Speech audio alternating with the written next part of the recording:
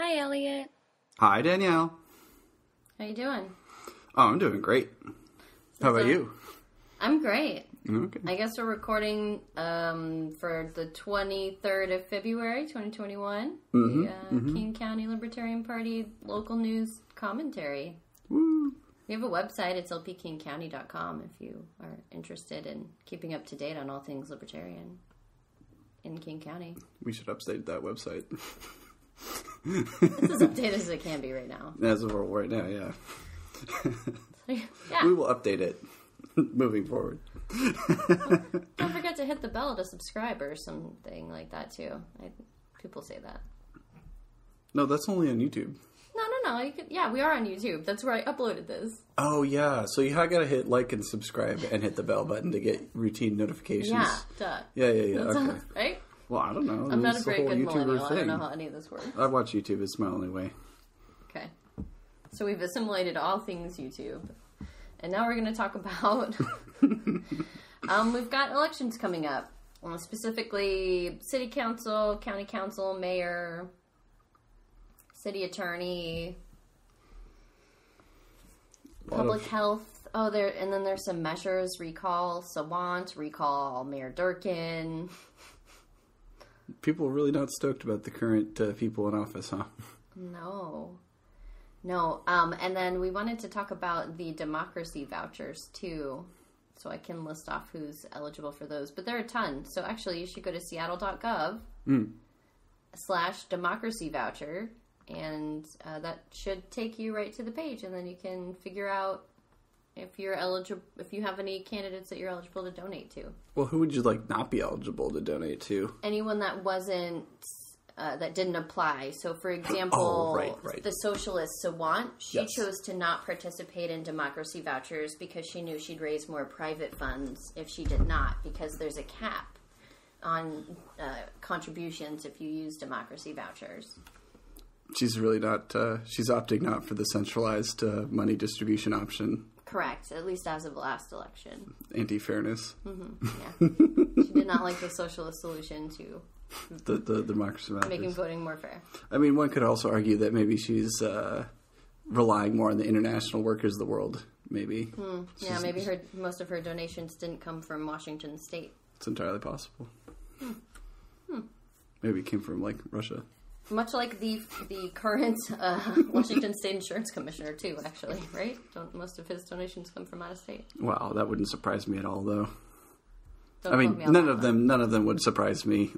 All state politics is pretty much funded from externally. We're tracking candidates, guys. We promised we would track the candidates, and this is us track. Oh, you know what? We don't have anyone to endorse yet. They they didn't. They're not going to hear those episodes. So we agreed, in episode 2 that didn't air, that we're going to just track the candidates that are local to us, and just go through and track them week by week.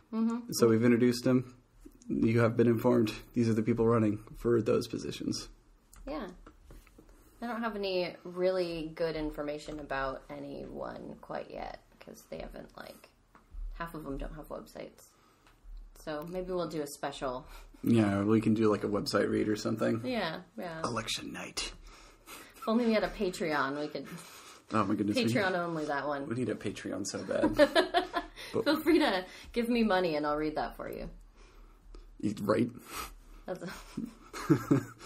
Give it to the party. We should do a party Patreon that way. Yeah. Yeah, right. Yeah. Yeah, so this was my favorite headline, so we're doing it second, obviously. A woman needing a hobby discovers narcotic stash in thrift store find. Now, let me tell you what hobby. Okay, because my hobby from this website, I'm assuming, is narcotics, right? It's oh my God, I came in here for knitting, and I found actually what my dream was. But go ahead. You're close. It was a crochet kit. Okay. That was the hobby, though. Oh, okay. Crochet was the hobby. It wasn't cocaine was the hobby? No, narcotics were just the surprise. In a crochet kit? Yes. That's pretty cool. Yeah. That's a good way of doing that. It was in a kit to crochet animal hats that she purchased from Goodwill. Wait, hats for animals or hats out of animals? Probably hats that look like animals, like a brown beanie with maybe some brown ears or whatever. Okay, yeah, that's my animal guess. hats. All right, yeah, the that makes picture sense. is just of the drugs, though. Of the drugs. They really know what everybody cares about is the drugs. It was a suspiciously heavy item encased in yellow rubber that gave off an odd odor and said 100%. Yeah, that's a lie. It's not 100%. 100% crochet. No lying here.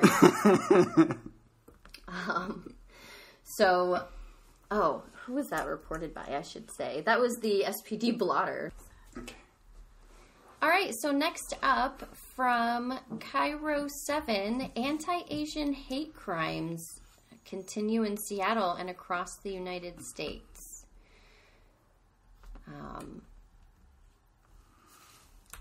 Basically, this can be summed up as a few Asians. I mean, about 9 per year back in 2016 were reported, hate crimes against Asian folks. Up to as recently as October of 2020, 42 hate crimes had been reported. So that's over 100% increase. And folks are really the really annoying thing about this is that it seems like it's all tied to COVID still. People still believe that Chinese folks brought COVID here. And so some things they'll say is that it's all your fault because you're Chinese, or Chinese people need to be put back in their place. As if, like, the Chinese people living here right now in America, like, have all direct ties back to China. I mean, it's just completely ridiculous. You know what I mean? Like, I don't get, like, the whole, like, World War II, you know, every single Japanese person in America is pro-Japan. It's like, no, they moved here, man. Like, for the most part, when people move to America, they are not trying to be where they're from, right? Not to say that people, like, hate on the cultures that they came from forever, but it's just a thing. Like, most of the time, if you move to America, you're putting your nickel down here. You're not putting it back over there as well, right? I mean, like, anyway, the point being is, like, it just doesn't make sense. And it seems like people just got to have an outlet for the most part, but that outlet is just completely misguided in this case, and it doesn't make sense to take it out, you know, whatever anger you have on random Asian people in this case. I mean, like, you know, did they, like, make the virus in your head? Like, did they, you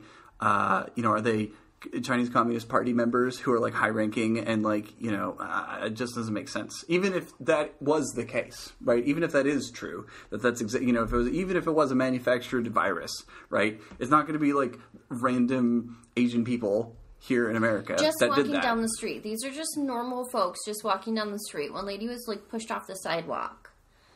No, and this, it kind of gets to a point that's like a broad, it's not really a libertarian point per se, but it is a broad theme that many libertarians have, which is this notion of collectivism. You know, I mean, like even the term libertarianism for most libertarians is pretty, a pretty on edge thing, because we don't like the idea of defining individuals in terms of a collective. It just doesn't lead to good results, because each person is genuinely unique, which means if they're unique, then to put them into a collective means that you're reducing them to something that, you know, you're starting to strip away bits of them that are the bits that make them unique as a person. So, I don't know. Anti-collectivism, don't do it. From King 5, I have 1 year later, Seattle's small business owners are out of options. Specifically, he's talking about businesses that were closed due to COVID. One place that they interviewed called Queen Mary Tea Room, they have done everything they can to really stay in business. They've canceled their phone and internet services. They had to lay off some employees who ended up going on unemployment. And at this point, they are able to provide delivery, but like many restaurants, they're saying that it doesn't make sense for their businesses to even be open right now, because 25% capacity requires more staff than they're going to make in revenue to pay. Yeah, really. I mean, like, it's tea not is cost effective. Yeah. It's not like you're selling like a steak or anything. It's like, how much are you going to charge per tea, right? Right, and so I believe in another article I saw over 90 businesses in the area have closed because of COVID. So, and of course, you know what businesses haven't closed because of COVID? It's going to be the Walmarts, it's going to be the Fred Meyers, it's going to be all the Costco's. I mean, every weekend I rub elbows with a whole huge bunch of people at a Costco, right? I mean, like they're usually, I mean, come on. Like, is that really 25% capacity? You know, everybody filling up the entire, parking lot every single weekend? I think not, right? So somehow they get a waiver, right? Because they're, quote, essential, but the local tea person does not get a waiver. I mean, it's clear cronyism every single time. Yeah, and unfortunately, it is the middle class, normal folks that are being damaged because of these policies, and a lot of folks just don't even realize it because they're so afraid of a virus that is gonna kill people, has killed people, yes, but so does poverty, and so does depression and all of these other things that are coming out of these lockdowns. And you know, it's not that libertarians are against businesses going out of business. I mean, creative destruction is a very important part of a free and open market. But this is not the creative destruction that comes about when, say, consumers suddenly hate tea, right? It's not that this tea shop has failed to keep up with consumer preferences that has suddenly turned against tea. It's from a top-down imposition of this is how you have to run your business. And of course, I don't know about necessarily Washington if the rules have been perfectly consistent or not, but in many states, I know California in particular, the rules have changed all over the place. And so literally businesses have not been able to keep up. And so, this is not market creative destruction. This is just normal destruction. Mm-hmm. Yeah. And on that note, it is Black Restaurant Week, which runs February 19th through 28th. You can see a list of restaurants at blackrestaurantweeks.com/Northwest, or just go on DuckDuckGo and search blackrestaurantweeks.com. And if you don't know what DuckDuckGo is, Google it. Yeah, Google it the first time, and then don't Google past that. Make it your default. Now, I'm really excited about a couple of these places that are going to be, that are participating in Restaurant Week, which generally is... Wait, so what's Black Restaurant Week? Restaurant Week, in general, is... Restaurants have a specific menu that's offered for folks that wouldn't normally eat at that place. Oh. So they can have just kind of a tasting menu to see if they like them enough to come back. And these are a promotional price generally. Is it always in February previously? So this is the first year, actually, of Black Restaurant Week here in Seattle, but it was, I think it started in Texas or something. So it's like another month or something, but then here they're doing it during Black History Month for Black businesses. I'm not sure what the month was originally. February makes sense. Well, no, of course February makes sense because Black History Month and all that, yeah. Well, that's really exciting. Yeah, so it's very exciting. So I love Restaurant Week because I get to try new restaurants at an affordable price that are curating a menu for me so that I know what to try. Because that's one thing that I actually really miss of COVID is all the restaurants being closed. So these places are actually using Grubhub for their delivery, which seems great. So go participate, order from these folks this week, and try something new. So, what are some of what are the options here? I mean, I want to know. I gotta go. Yes. So we've got some Ethiopian food, Delish Ethiopian cuisine, Try Me Ethiopian cuisine. I think you and I, Elliott, we talked about Yod-style Jamaican cuisine. Oh, yeah, I have no idea. I mean, like you were saying something about Cajun or whatever, but I have no idea about Jamaican food or anything, so. Yeah, so if any of you listening have any suggestions, go to blackrestaurantweeks.com, check out what's available here in the Northwest, and drop us a comment if you've tried any of these places and you think we should try it, or if you want to hear our review on any next week. Oh my goodness, this is going to be so good. Oh, this is part of like our culture section. We had like our politics section, then we had our culture section. Oh yeah, I got you with the culture. Oh my goodness, so cultured. Oh yeah. But there are also some new restaurants opening in Seattle, so celebrate Black Restaurant Week this week, but next week maybe try to go to some of these new places, or maybe tell me which ones you want me to try. We've got Boteco Brazil, I guess. Flavory Lao Bowl. It's hot pot in a bowl. What's hot pot? It's meat that is generally cooked in a very hot broth right at the table, I think. Oh, at the table? Yeah. Oh, that's fun. Well, I guess you wouldn't know because you haven't been yet, huh? Yeah, so maybe there you go. We should go. Yeah, and then we'll report back. I don't know. You're intrepid reporters. Yes. We'll report from the field. Real journalists. Guy Fieri is opening a Flavortown kitchen, which I just wanted to say that. I'm not going to eat there. Actually, I don't have a problem with there. I feel like I'd want to go to Lunchbox Lab over that. I don't know. We're going to Flavortown, guys. Like, it's fun to say. Maybe I will do it. Anyways, if you like sandwiches, there's Martino's. That was good. Yes, yeah. And if you go, I'll post the links below in the description. So click on this link, the Seattle PI article for these new restaurants. Ooh, and are you ready to click on the link? Don't forget to like and subscribe and hit the bell to get our notifications. Yeah, and then visit us on lpkcounty.com. Ding. Anyways. That's the bell sound. Ding. Yeah, so leave us and there's Sushi Blossom. I'm happy with any of these. So if you want to suggest one of the restaurants from either of these lists for us to try this week and report on later, let us know, because I love food and I need reasons to go eat more of it.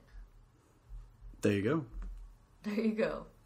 According to KUOW, Seattle Public Schools delays reopening plans as teachers' union agreement stalls. Basically, the teachers' union is saying that they won't agree to coming back to work at the moment because the few teachers that are holding in-person classes, specifically in like special education, they're not getting the PPE that they believe that they need in order to conduct class. So the teachers' union is saying if you can't even provide protective equipment for the minimal teachers that are there now, there's no way you're going to be able to provide enough for the full staff. If there was ever a time, I mean, I know that people have slowly started to figure out that maybe we don't need people to physically go into school all the time, right? But if there was ever a time to start transitioning away from centralized schooling, now is the time. And you know what kills me is that, the one word that I think is appropriate to apply to modern conservatives / Republicans is reactionary, because that's actually the defining thing that defines them, right? They only react to the action. So, for instance, these same people would tell you that the schools teach things that are against their values, right? And from a religious point of view, say, for the religious wing, that have a liberal bent, right? That exclude, sort of a conservative take on history in a lot of ways, especially in the Seattle area, and that the teachers, in a lot of ways, are against sort of or opposing their interests as parents, because the schools and the teachers' union put the teachers' needs first, perhaps above the kids / the parents' needs, right? And so how do these people get off on suddenly demanding that their kids get sent back to this same institution, right? And, to attack this whole thing from the other side, a Twitter person that I follow called @Lesser Goldfinch, LESSERGOLDFINCH, like the bird, said, imagine knowing that government education was used to wipe out entire indigenous cultures and then advocating for government education. And that's what everyone is doing right now. I mean, education literally was produced by the Prussians originally and then adopted by the Americans and other imperial powers around the world to allow for their imperial empires both to indoctrinate the children and assimilate cultures that are different than the imperial culture, and to brainwash the children into working meaningless factory jobs at the time, right? Now, of course, I'm pro like work and all that stuff. I'm not against factory work per se, but the school system has specifically been used for for decades, or for centuries at this point. Centuries is the right time scale, to crush dissenting opinion and to crush the minds of children into a society that does not necessarily benefit them. And so, it's time to be done with schooling as we understand it and jump right to education. So that's my thoughts.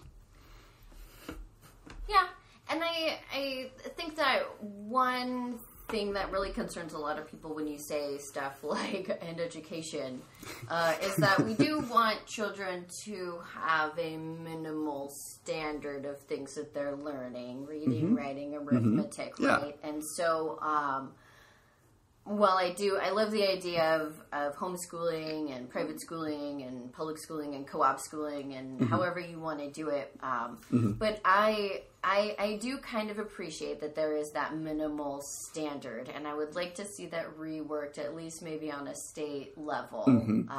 But without all the weird things like the Duwamish tribe not being included in curriculum because it's not a technically a tribe or whatever nonsense like that. I feel like stuff like that, nitty-gritty content, should be debated at the school level.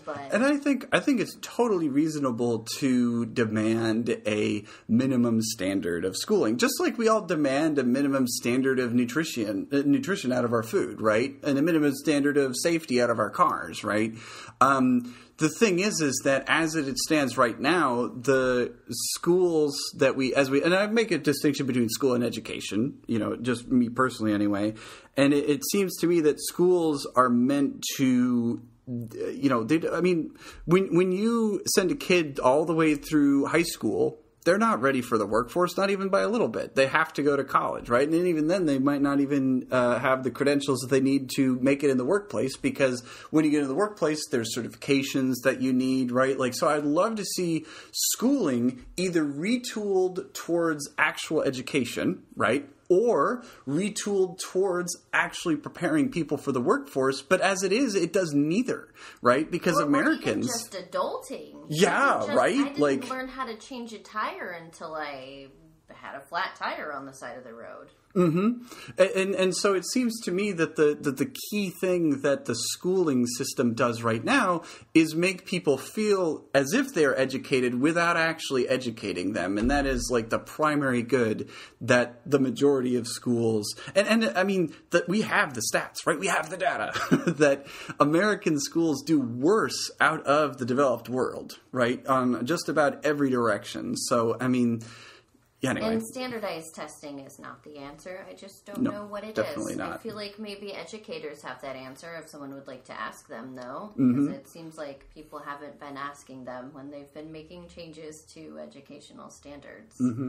It's sort of similar to medicine, right? How there's several intermediaries in between the people buying the good, the healthcare, and the people providing the goods to doctors, right? And so you get a lot of funky...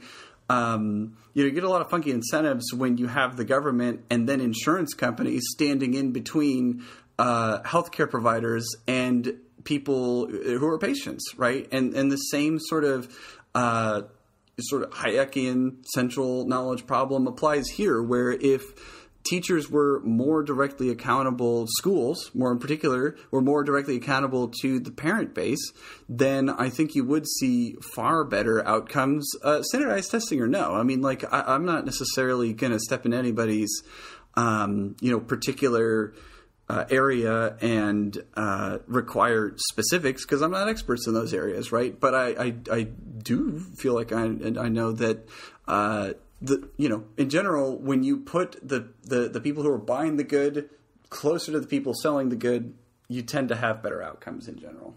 Now, this is my hot take. There you go. Not a hot take. This is my, I don't know. Spicy take?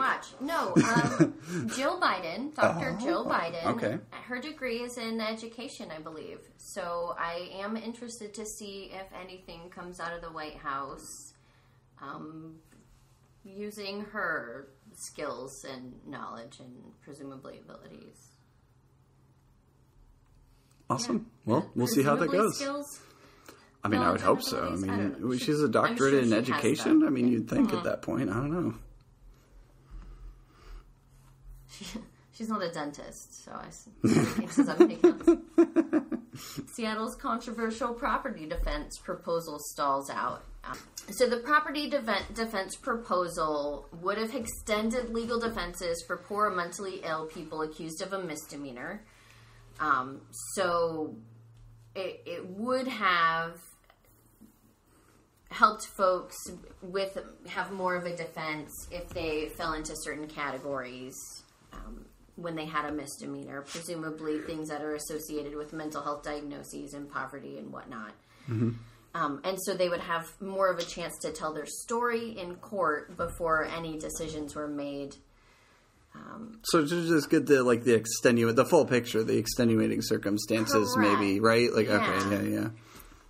And I know that in criminal court a lot, they'll want to use a defense, like character witnesses. Mm-hmm. And so if a defendant brings in a character witness, then that opens the prosecution up to bring in character witnesses. And so then, I might character be able to assassinations. Say, exactly. So I could say, I go to church every day and whatever. A food kitchen or whatever, yeah. But if I was a jerk to one person, then they're like, oh my goodness. Has a really good story, right? That could also come in front of the court. Now, I don't know how this specifically is structured, but I know that is a fear of folks when they're in court is they don't want to tell their full story because the more they talk, the more they implicate themselves, first of all. And then second of all, they open themselves up to all these little loopholes that let the prosecution bring more defense. Well, it's whoever the accuser is, not necessarily it's like everything that you talk about is open for cross-examination type of thing, right? Yeah. Like, whereas if you don't talk about it, maybe you have a stronger case to say, we're not talking about that. Yes. And so one thing that obviously helps is that there are statistics showing that there is a racial disparity of folks who cannot afford legal defense. And so because this is now a race issue, I think we're going to see things change a little bit, which this is my one really big thing that I want public money going into is a fair and just court system. So if the court system is looking at something that's going to help people defend themselves against accusations like this, I am for spending our money on it. And I mean, yeah, there's too many laws to begin with. Yeah. And it should be much easier. I mean, in my mind, the best way to solve this would be to either repeal the laws or fully nullify the laws, or everybody just agrees that these laws are stupid and we're not going to deal with them anymore, right? Like that could be too. I mean, we don't. There are plenty of crazy laws on the book from like the 18 whatever the hex, right? And we don't enforce those anymore. So why do we enforce stupid laws now? Right? No dumb laws ever enforced, ever convicted. I mean, the judge could go through the whole rigmarole and say, no, case dismissed. I don't want to hear it. This is a stupid case. And every judge up the line could do that, all the way to the Supreme Court, and they could actually enforce the Constitution for once, but they're not gonna. So, I'm not going to take a sort of, boomer take on that one. But what I will say is laws are dumb. Dumb laws are dumb. How about that? Yeah, and I think you're right. And this kind of goes back to the bicycle helmet law that we were talking about last week. Consistency. Yeah, I mean, there's so many laws on the books, many of which were put in place to keep certain demographics down. But I think in the bicycle helmet law, it really was just... it's pretty obvious in that case. Yeah, it was just people, wanting to do what they wanted to keep other people safe. People cared about other people. They wanted to educate them on the risks of riding a bike without a helmet, and then they enforce these laws now that are targeting homeless people and people of color. And I can't believe when people are saying that the system is racist, the cops are systemic racism. Well, in my mind, the correct response to that is we got to have a moratorium on passing any laws until we fix this problem. No new Full laws. stop. I think no new laws. I think right? that's a thing. Is that a thing? All right. Well, I'm a fan of that because the libertarian solution to all of this stuff is no new laws. Because let's be clear, everything is already illegal, right? Like there's 5 felonies a day at the federal level, right? I mean, it's impossible to do anything legal in today in America. And there's plenty of state level laws. I mean, I don't know if you know this, but murder is already illegal, right? I mean, this is a standard 2A argument, but it's true, So, yeah, no new laws, man. We don't need them. Well, I think it's no new crimes, and I can't find it now, but I will find it for next week. Well, we'll get it for next week then, because, no new crimes. Get rid of it. Oh, you're going to love this, Elliott. Yep. Washington lawmakers look to fix climate while solving the housing crisis. Okay. Basically, there are 2 bills in the State House of Representatives. One is HB 1099. The brief description is improving the state's climate response through updates to the state's comprehensive planning framework. The other is HB 1157. The brief description is increasing housing supply through the Growth Management Act and housing density tax initiatives for local governments. The 1157, this one does establish a real estate excise tax, but it provides zoning restrictions, more lax zoning restrictions, so that more areas can be zoned for multifamily housing. So at least 6 net dwellings per acre is what they're hoping for. And then they want to ensure that housing is properly planned for, which we all know that planning is not a word that Seattle government knows. So I don't know why that's in this bill, but... They love to plan and then not, actually plan. Yeah, Seattle's a very poorly planned city, for those of you who haven't actually been in it. Since its inception... It's continually over and over again. Poorly planned. So part of why folks want 1157, obviously, is we want less zoning restrictions so that we can increase housing density, because a lot of people want to live here, so we want to have more units for people to live in if they want to live here, right? Like, that's the whole point. The thing that kills me is I see what I feel like is I guess so with natural gas, that's a line that goes to the house, right? It's kind of like plumbing or something like that. Is that like a centralized thing, or is it a thing that I have somebody fill up my natural gas tank next to my house? Natural gas comes from a utility from the street. Some people have them coming out of their house. Yeah. Okay. Yeah, that kind of makes me less upset about this. I mean, I saw it's slightly related. I saw that in the whole Texas fiasco, winter storm problem that happened down there, that the homeowners that had the best time out of it were the ones that were using that are hooked into the Tesla power packs. My boy. Yeah. Danielle's got stock in Tesla. Full disclosure. And SpaceX when it comes out. Heck yeah, let's go. So here's the thing, though, is that I'm all about getting out of utilities, right? I feel like we had a huge... it was the wrong move to go down centralized utilities in the 1900s, and that the 21st century is an era where we can decentralize all those utilities and just use power that is home by home based. That way you don't have to worry about a power outage because it's just localized to your home, right? So, insofar as obviously I don't want the state mandating new regulations, at the same time I don't want the state providing centralized natural gas plumbing, so to speak, right? And that's actually part of this plan, is to build, so it homes built, quote, greener or more dependent on electrical power, they cost a little bit more to build, but overall save homeowners and renters money. So they're talking about just how, any requirements to have these things will in the long run be better for people. But the question is, do we want to mandate that people are doing these things?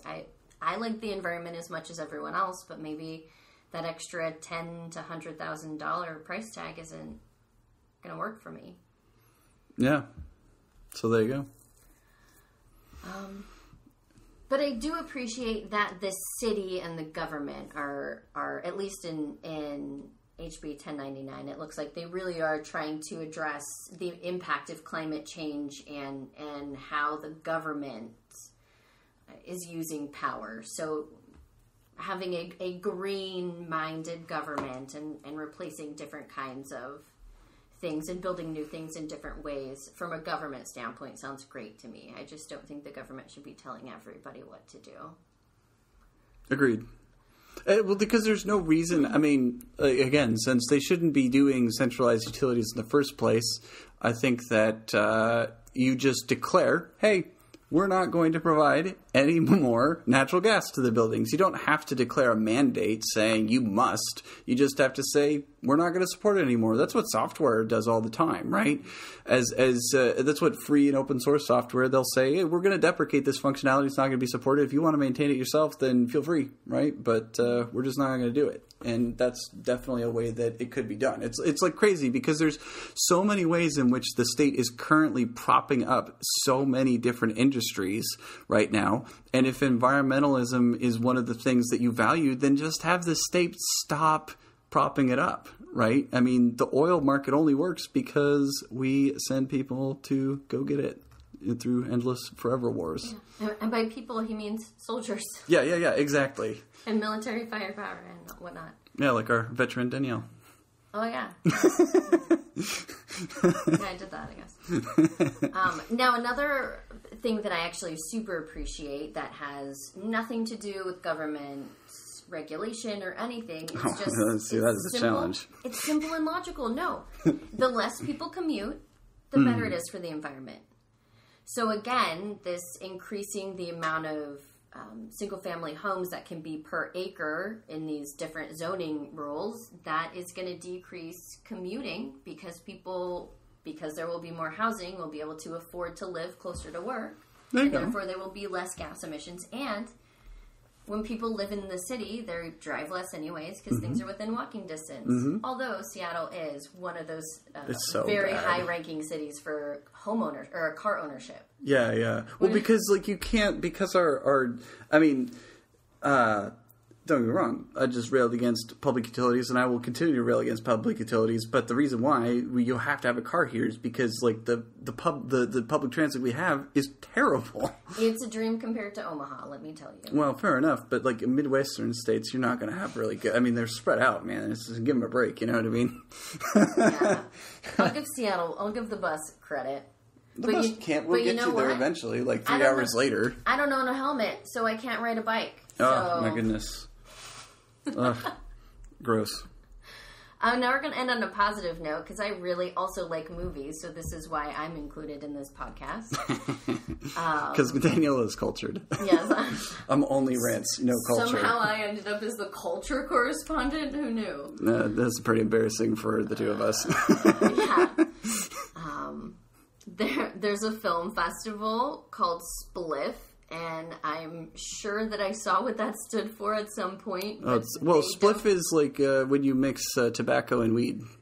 It's SPLIFF. No, it's just true. I've smoked them before. They're pretty good. It is all about marijuana. Oh, I see the acronym. Got it. Yeah. Oh, yeah. Was that not? That wasn't obvious to me. That's why I kept doubling down on the SPLIFF definition over here. I apologize. No, it's not your fault. I'm just an idiot.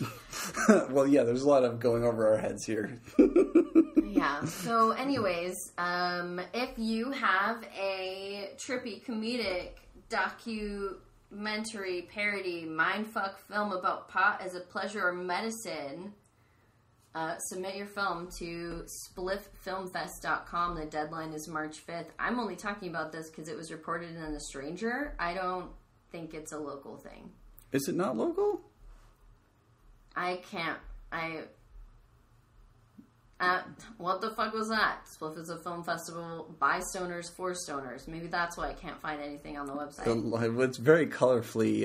It's super fun to look at. Not gonna lie. Beautiful. It's kind of like psychedelic rock themed a little bit. Not quite as detailed, but their logo is sort of like you're looking at Decemberist or something like that. It's associated with the Savage Love Cast.